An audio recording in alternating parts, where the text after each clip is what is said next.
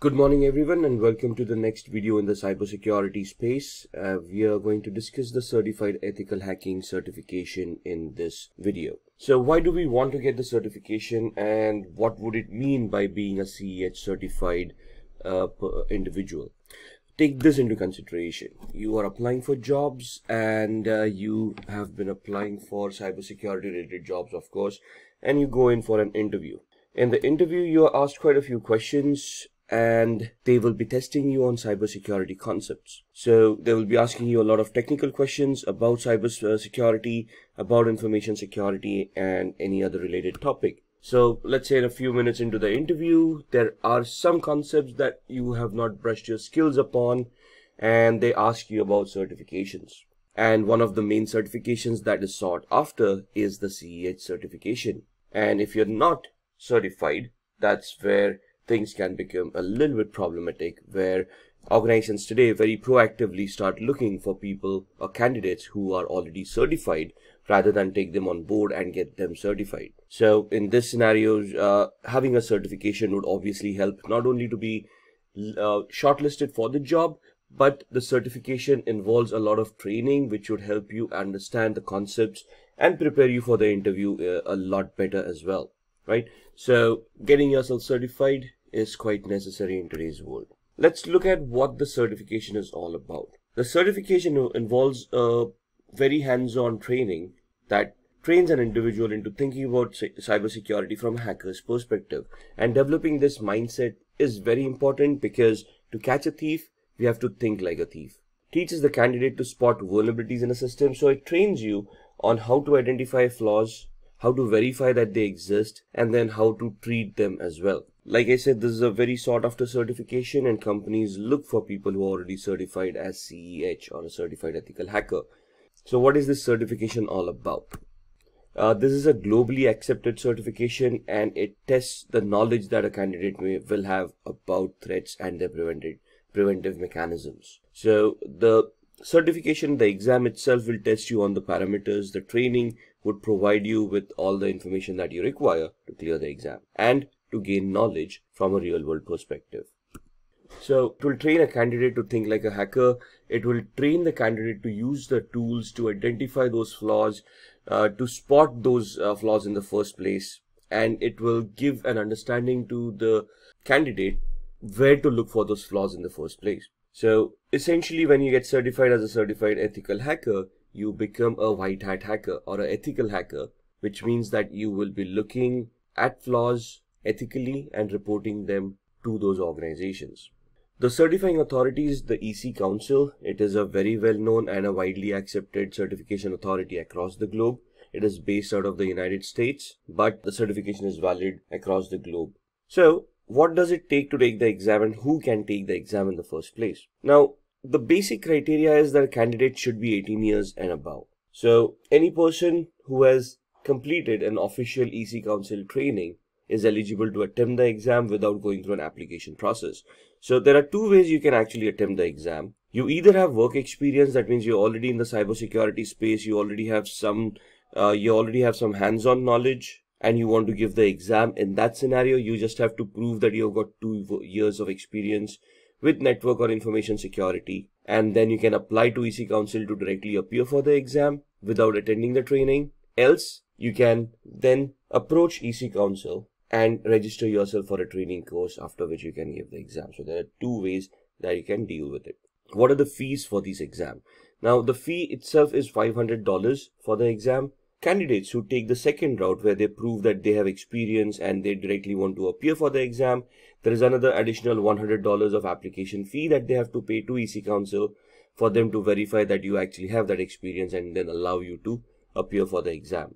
So what are the exam questions like? What is the exam all about? The exam code is 312-50, and there are 125 questions that need to be answered in 4 hours. Now that sounds like a lot of time, but trust me, it isn't. The questions are descriptive in nature. They give you a scenario. You have to identify those keywords based on the knowledge and the understanding that you have, and then gauge the correct answer for that particular scenario.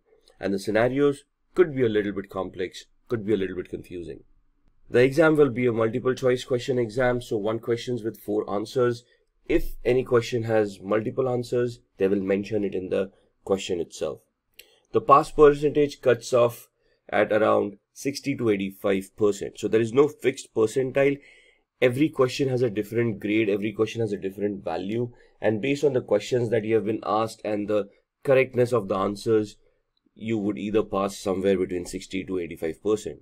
The results are immediate, so once you complete the exam and you submit it, it will let you know there itself whether you have cleared or not. So what are the skills that you require for this exam?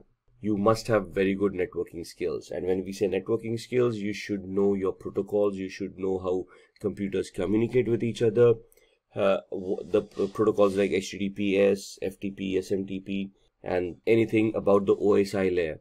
You should be good with your operating systems.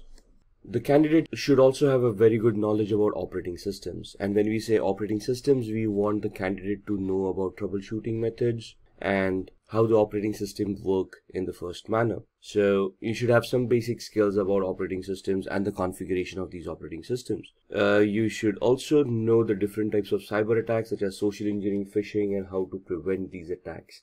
So this is the exam skills. The training prepares you with all these skills.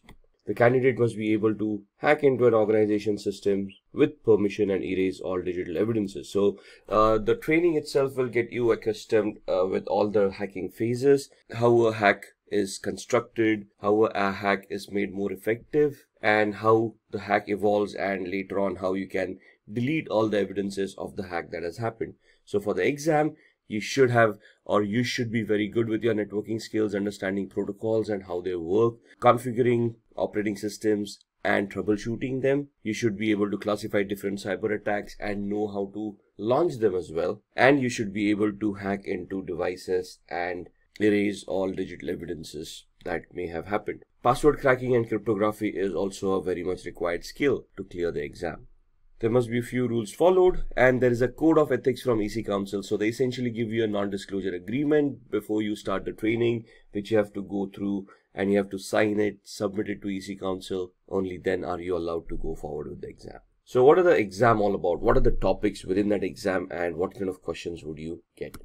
So there are 7 domains in this training based on which they will ask you questions. When you say background, background is nothing but your knowledge on networking skills, your knowledge on a little bit of operating systems, how communications happen, how protocols work, and so on and so forth. Analysis would be where you analyze certain attacks and you're able to analyze, let's say, packets, and based on those packets, you can identify whether it's a legitimate packet or is it a malicious packet with any malicious data within it. Then with security tools, you are able to talk about security as in the concepts of security like confidentiality, integrity, and availability triad, the IEEE identification, authentication, authorization, and accountability aspects, and various other concepts that are there in security. So you'll be questioned on those topics as well. Tools and programs. Ethical hacking carries a lot of tools, and you should be conversant with those tools. During the training, there will be hundreds of tools that you would be going through, and you would be facing questions on these tools. So there would be some basic questions like commands that would be given to you to identify what that command would execute, or there would be a specific scenario given to you, and then they would ask you which is the most suitable tool that you would utilize to crack that particular scenario. And then there's the methodology, of course, of how or which steps would you take in this particular attack to be successful. Then we talk about policies and the ethics. So as you can see, all of these domains have different weightage in the exam. 21.79% for your backgrounds. So you can see the background information is very much important. Operating systems, networking, a little bit of applications, a little bit of architecture of how things are deployed. Now, CEH is normally an advanced certification, right? So there are a few presumptions that you already know a little bit about Active Directory, how operating systems work, how identity management works. So there's a little bit of presumption that you have these background knowledge, but in the training you can be prepped up for that knowledge as well. So it does contain a little bit of insights about how these things work. Analysis is where you're looking at some scenarios, and based on the evidence is given to you, you can analyze what's going on. So that's at 20.73%. Security which is the main topic, is at 23.73%. Tools and programs related to security would be at 28.91%. The methodologies would carry a weightage of 8.77, policies 1.90, and ethics 2.17%. So you have 125 questions. You can figure out percentile wise how many questions you would get on each of these domains. So let's have a look at these domains a little bit more. The background is about network and communication technologies. Again, like I said, protocols, procedures, services, how computers work, so ports on a computer, how ports are utilized by services, and how communications happen over these services and these ports. How we can scan these ports to identify what's going on and then try to find out vulnerabilities within them. Then we have got information security technologies and the information security threats as well. So when I want to launch an attack on a device, where would I find vulnerabilities? Is it just on the network? Do I look at the operating system? Do I look at different applications that are there on the operating system, and so on and so forth? So where are the threats? That's something that we need to identify, and that's what this domain deals with. So 27 questions from this domain. Then analysis and assessment, information security assessment and analysis, and the security assessment process. So let's say you're in a penetration test and you want to launch an attack. What is the assessment that you want to do before you launch that attack? What is the process you want to conduct? And how you're going to analyze the vulnerability in the first place to identify which penetration test or which attack you should do at that particular point in time. Then security would talk about information security controls. Controls would be all the security elements that you can implement to prevent hacking. So firewalls, IDS, IPS, antiviruses or endpoints, all of these would be included in this domain. Information security attack detection. So it's not only about how you can attack, you also want to know if you're being attacked in the first place. So analysis would basically identify how you're being attacked, and the detection is where you first detect that something is wrong, after which you can analyze it, right? And how you can prevent security attacks happening at your organization as well. So which firewall would fit at what OSI layer, what in the architectural aspect, where do you want to place an IDS or an IPS, where would you want to place a firewall, where would you want to place a UTM, to have a layered approach, a structured approach towards security, where a hacker would have to peel off layers of security to reach the data that they wanted to get access to in the first place. So there will be 30 questions from the security domain, 16 questions on the analysis and assessment domain. The fourth domain is the tools, systems and programs. So this is where all the tools that you would have utilized resume. So this is where all the tools that you have utilized in the ethical hacking scenario, and there will be questions asked about those tools. So in the training, there are some tools that are prescribed in the course where you'll have to concentrate on those tools. You'll have to get your hands on those tools to understand how those tools work and then give appropriate answers in this domain. So there would be 36 questions for tools, systems and programs. Then the fifth domain is procedures and methodology. Information security procedures and assessment methodologies would be asked over here. So how would you conduct a test? How would you conduct a vulnerability assessment? What is the method and the procedures that you would follow in conducting these tests? So there would be around 11 questions for this domain. The sixth one is regulations and policies. So this is all about some basics that you need to be aware about for information security policies and frameworks like ISO 27001, PCI DSS, and these regulations that are available in the real world that can help you or guide you to place a security architecture on your organization. These questions are not going to be in depth about any of the laws or policies. It's just checking your awareness, whether you're aware of these laws or policies and where they can be implemented. So you can see there are only a couple of questions that would come in regulations and policies. And then ethics. Ethics is the code of conduct of how you are expected to behave as an ethical hacker, what is expected out of your job role, what you should be doing and what you shouldn't be doing. So there would be around 3 questions of ethics in the exam. Now let's look at a few sample questions from the exam as well. So this will help you get an idea what the exam questions would be. So consider the attack scenario given below. There are 5 steps listed. Step 1 starts with user browses a web page. The second step is where web server replies with the requested page and sets a cookie on the user's browser.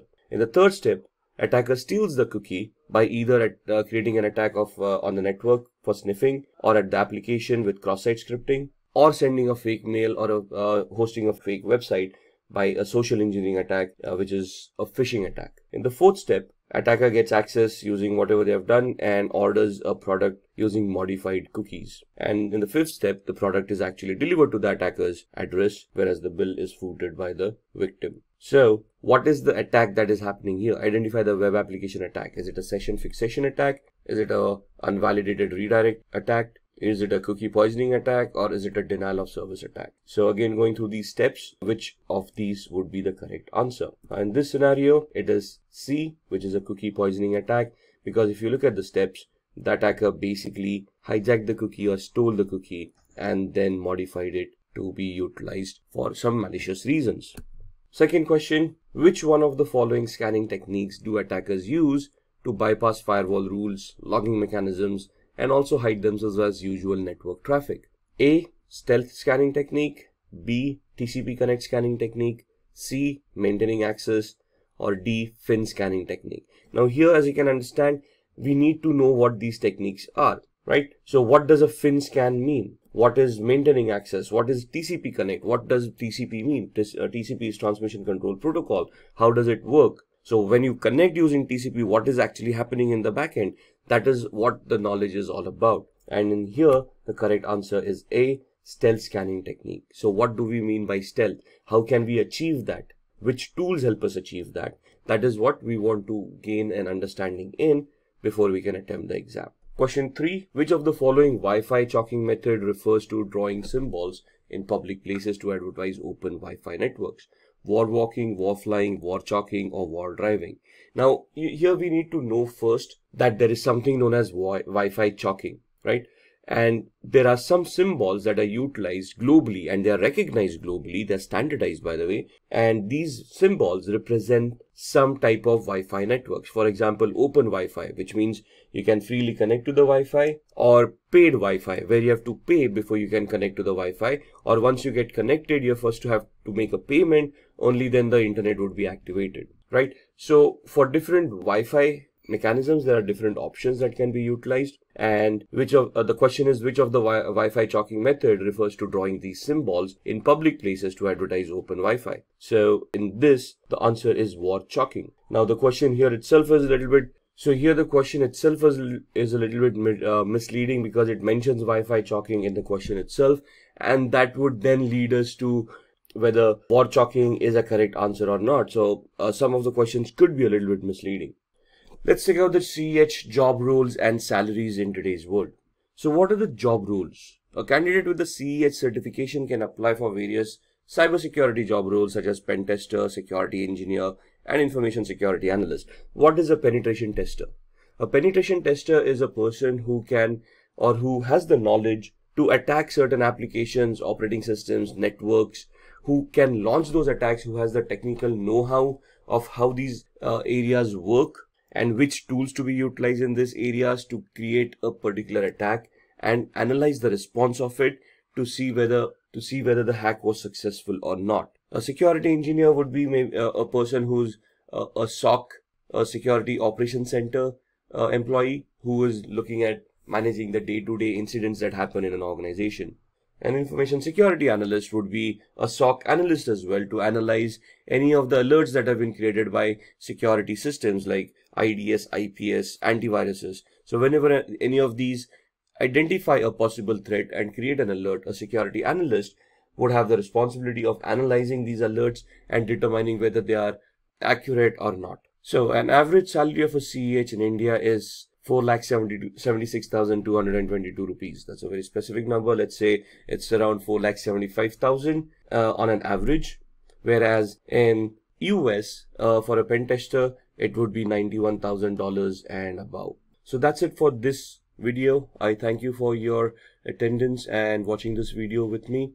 I'll see you in the next video. Thank you. Bye-bye.